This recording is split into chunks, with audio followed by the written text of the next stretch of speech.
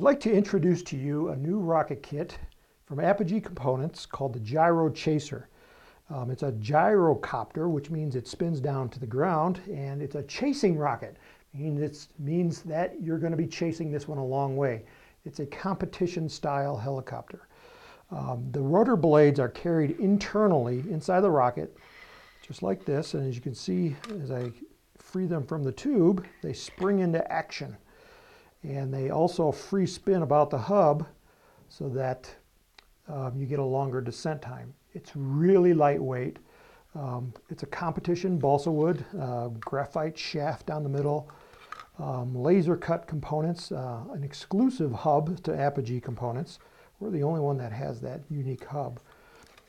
And it uses 18mm motors, so you can fly this on an A engine, a B engine, a C engine, or an 18mm D engine. Although going past a C engine, you're probably going to lose it. Even on a C engine, you're going to be going 1,300 to 1,500 feet high. This one holds the record for A division. My daughter used this rocket. She got over a 5-minute flight on a C engine. So this is the Gyro Chaser. If you like it, come to the Apogee Components website at www.apogeerockets.com. It's actually an easy rocket to build. We're going to call it a skill level 4 because it has these curved blades, which are pretty unique. They're used a lot in FAI, which is international competition, and they're very efficient. And because of that, that's a skill level 4. Everything else is pretty easy.